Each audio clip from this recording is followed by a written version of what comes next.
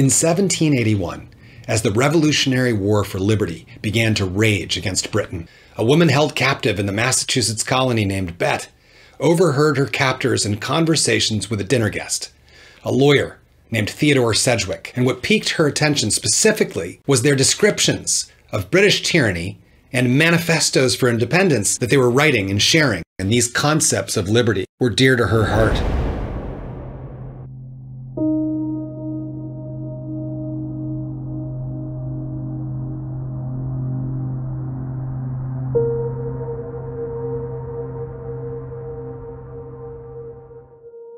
So Bet learned that the man who'd held her captive and this lawyer, John Sedgwick, were both authors of something called the Sheffield Declaration, a colonial petition against tyranny, a manifesto for individual rights, a document which became the precursor to the Declaration of Independence. These men that she was overhearing had written this foundational American document in this house in which Bet was now imprisoned. And she remembered those words when she risked her life and escaped, because Bet had been violently abused. She'd been struck by a burning hot kitchen shovel trying to protect another captive, and it had left her forever scarred. She found Theodore Sedgwick, and he took on her case, and they challenged in court the very idea of slavery based on the wording of the Massachusetts Constitution that her captor's peers had just written. So in a landmark decision, the jury agreed and awarded Bet her freedom plus financial damages, and within 2 years, Massachusetts abolished slavery for good.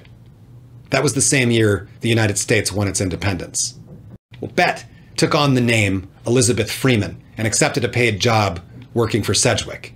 As we look back toward the ancestors who put their lives on the line, whose shoulders we stand on, one of those giants is Elizabeth Freeman, a founding mother, and our world's ongoing mission for basic human rights.